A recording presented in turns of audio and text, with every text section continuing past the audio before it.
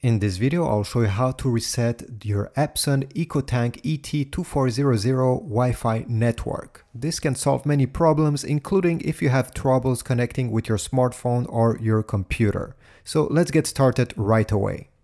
So the first step is to turn off your printer simply by pressing the power button once and then waiting for the light around the power button to turn off. Then after doing this, the second step is to hold the I network button and the power button both at the same time for about 4 seconds until you see the two lights over there flashing. Then you can release those two buttons. Those lights will flash for a while and then they will stop. You just have to wait, don't touch anything while the lights stop flashing.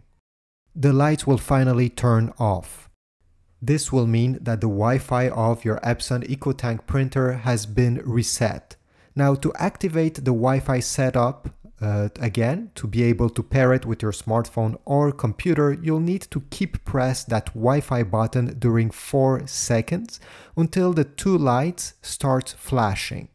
After that, you can go ahead and connect your devices to your Epson printer.